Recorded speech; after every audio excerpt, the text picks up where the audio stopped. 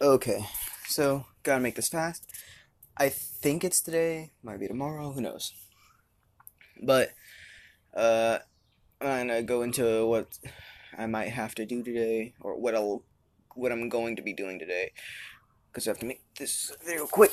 I believe I left off right before the entrance exam, when Deku gets one for all. I think I gave Deku around a month or half a month to start learning how to use one for all. Deku in this has his own way of using One for All because he does not know focaling yet. The first time he uses One for All, he throws a punch and it hurts a lot because it breaks his arm like he does the first time. What Deku does is he turns his arm into smoke, somewhat like his normal attack. I forgot what I called it, but he turns his arm into smoke, like around his elbow, and launches his fists at the person. But he does this with One for All in not, basically from his hand down to his elbow. One for All is in there, and when he throws that hit, it is basically the same amount of force. But that hand eventually does turn into smoke, and once it uses One for All, his hand does turn into smoke, and it reforms, giving Deku little to no damage. But Deku can't spam these attacks because of one reason. They're only ranged. He can't do them close range because the way it works is it won't just be a smash. It's going to be somewhat of an explosion outward. So everyone around Deku will most likely get hit with his attack. I forgot what... I think I made it to where Deku is almost 2 times as strong as he is. So if he can use 5%, and I think it was Season 2, might be Season 3, but I think it was Season 2, when he learns vocaling, he can use, I'm going to say, to like 8% in this, which is already pretty overpowered. And because of One for All boosting his quirk, his Nimbus is actually a bit quicker than, well, what it was. At this point, when Deku uses Nimbus, he shoots off part of the smoke to give it a bit of boost, but he can use One for All with it, and it gives it a very fast boost. The only hard thing is Deku needs to learn how to be able to stand or even just ride on it normally without falling. So Deku goes, and we skip to the entrance exam. Now I might be a bit sick, so if you keep hearing me, having trouble breathing, or you hear that weird, I forget what they call it, when you breathe through your nose and the snot's there. So yeah, you hear that? I'm sorry. I don't think I'm sick. It might just be like allergies because it only happened today. About a couple minutes ago, it started happening. But anyway, so when it gets to the entrance exam, the theory exam, Deku does pretty well on the theory exam. At least he gets to about, let's say, he's at least top 20. Now we skip to the, well, robot, the villain portion of the exam. So in this, Deku goes and he continues to, well, try to get as many points as possible. He doesn't meet Oraka like he does in canon. He meets her by saving her. So the way Deku gets around to get points is instead of running, he makes his Nimbus and he flies around.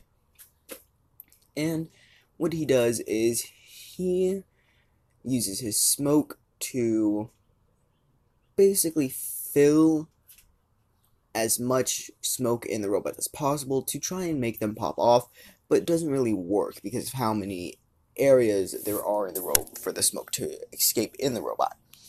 So what Deku does is he quickly, how to put this, he condenses his smoke as much as possible into somewhat of a wall in a sense.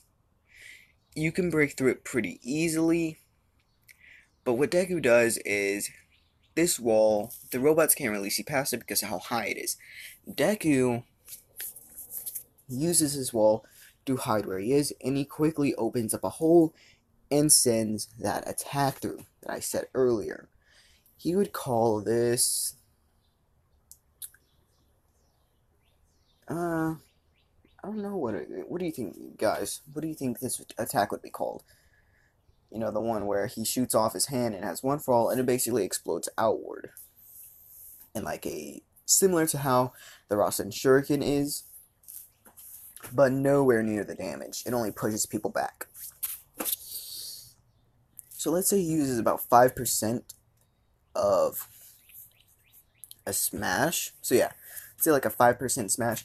He's able to get this down, and he's able to take down quite a couple robots with just one attack.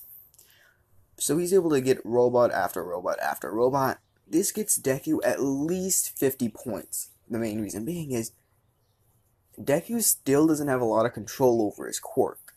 And with One For All, he's still limited even more, but he did get a new move to take out a lot of enemies in one attack. So when the Zero Pointer comes, Uraraka still gets stuck under the rubble, and Deku sees this. I think what Deku would do, this attack would be called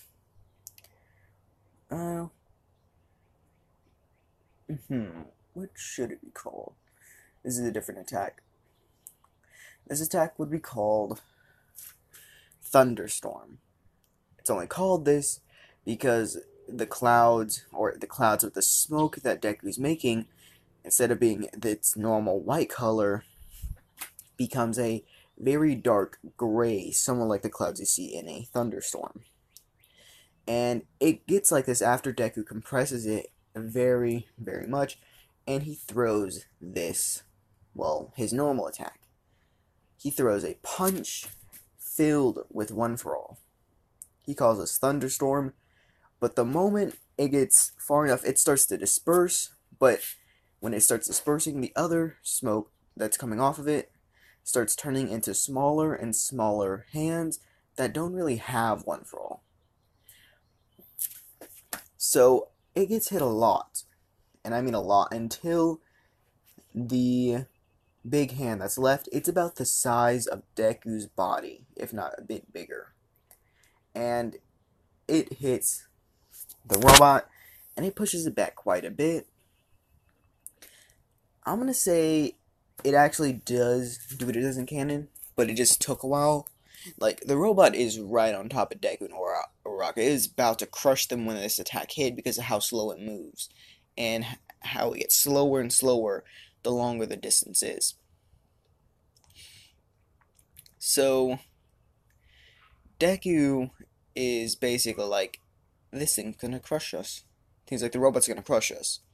So he quickly makes a Nimbus and basically puts Uraraka on it and sends it off, while it, because, you know, it's not two of them, it's actually able to, and Uraraka's gonna be lighter than Deku, so it's actually able to get Uraraka out from the robot, and it actually crushes Deku. The Zero Pointer falls over and crushes Deku.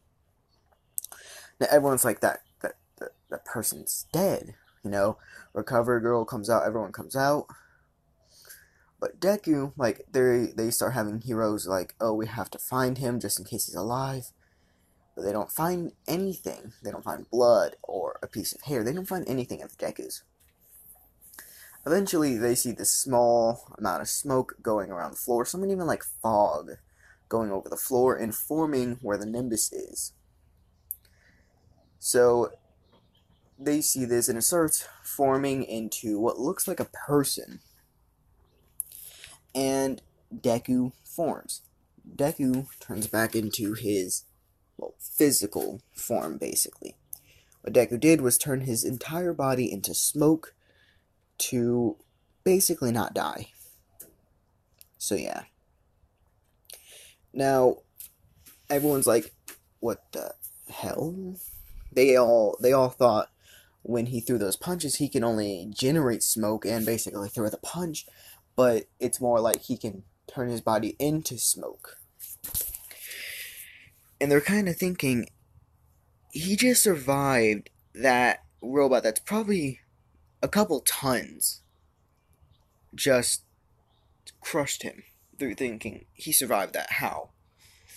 Recovery Girl comes over to him to see if he's okay. Deku has little to no damage, and he'd still get 60 rescue points like he did in canon.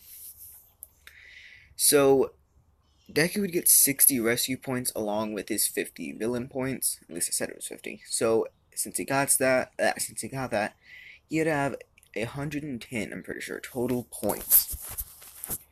Anyway, guys, I will leave this video off here, and I will see you in the next one.